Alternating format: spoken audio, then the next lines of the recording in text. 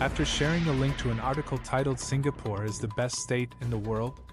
New study ranks America number 23. Ching, the wife of Prime Minister Lee Hsien Loong and former Temasek Holdings CEO, wrote, "Yup.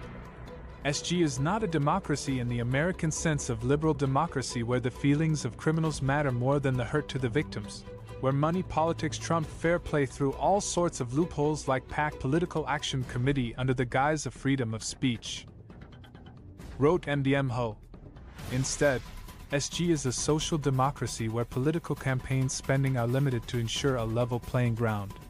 She added, the article, from research site Study Finds, quotes a recent index from German researchers which says that living in a democracy is not a necessity when it comes to how well a state functions. The study, published in July, ranks Singapore as highest functioning state in the world. MDM Ho went on to cite examples to prove her point, specifically from the recent presidential election, in terms of spending per voter. The updating of the electoral register, how this register is displayed publicly, and how people who did not vote and were taken off the register can be re-enrolled in it, or how they can apply to make modifications if they move residences, or object to the inclusion of another voter's name if their status has changed. Once the inspection period is over, the various claims are processed, and the claimants' list is again put up for public inspection, wrote MDM Ho. She noted that campaign spending for this year's presidential election was kept low.